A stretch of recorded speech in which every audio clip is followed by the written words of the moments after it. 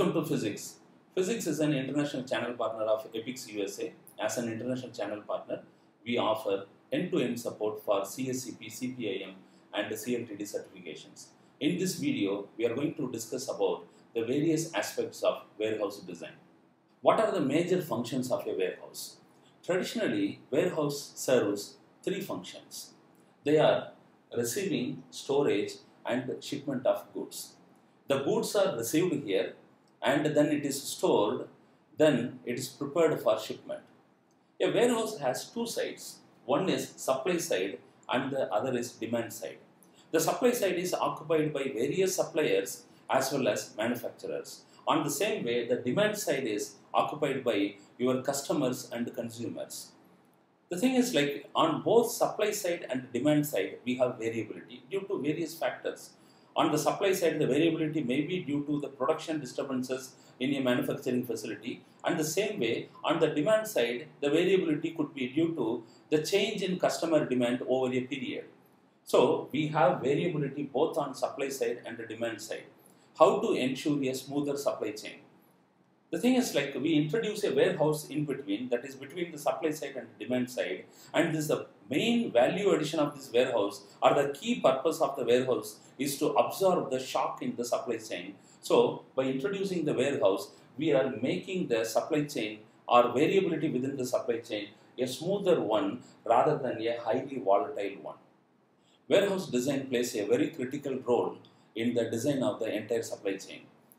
Across the world, various authors and consultants have came out with various prescriptive models for the design of the warehouse. But unfortunately, the problem is these models are very successful in certain situations and miserably fails in other conditions.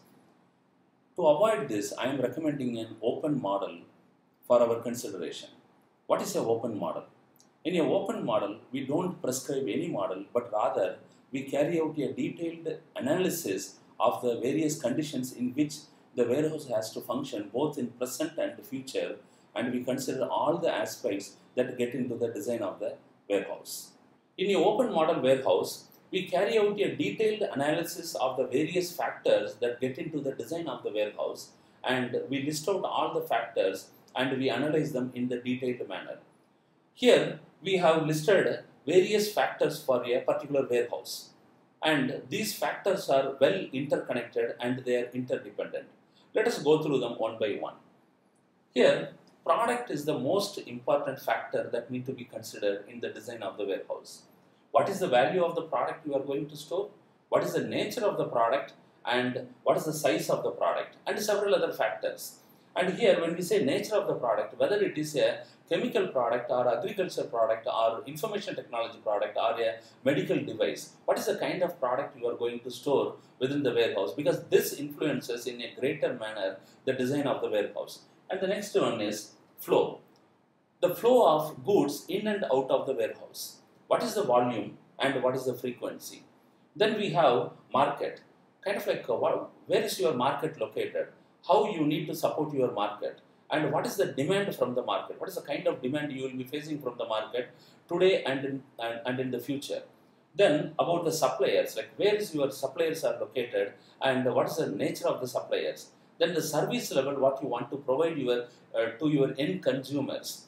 The cost of operation of the warehouse. Like, is it like okay to have a minimal cost, or it should be kind of like I want to provide a better customer service, so I can afford a higher cost of operation. And what is the capital expenditure, what you are going to invest on the land, buildings and machineries within the warehouse. Then the various storage levels, like how many levels you want to store. So all these factors need to be considered in the design of the warehouse. So when we say open model, we are talking about that all these factors need to be considered in the design of the warehouse, which will serve your present level of operation and it will support your future needs and aspirations.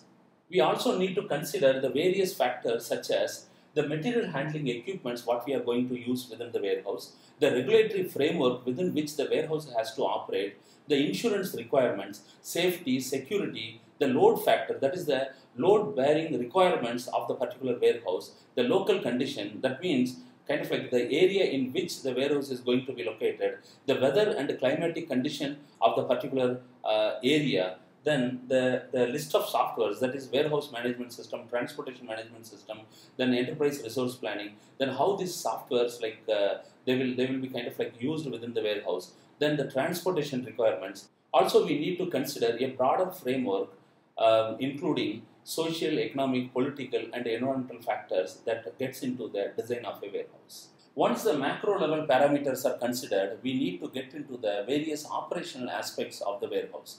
That is the number of docks required, how many shipping docks required, how many receiving docks required, the receiving area, shipping area, storage areas, then the aisle requirements, office space requirements, the restrooms, security office requirements, then what is the condition, labor condition in the locality, then utilities such as water and power, then maintenance requirements, lighting, ventilation requirements.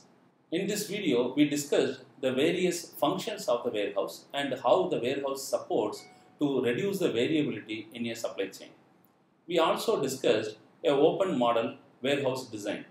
In open model warehouse design, we don't prescribe any particular model, but rather we carry out a detailed analysis and we list out the various parameters that get into the design of the warehouse.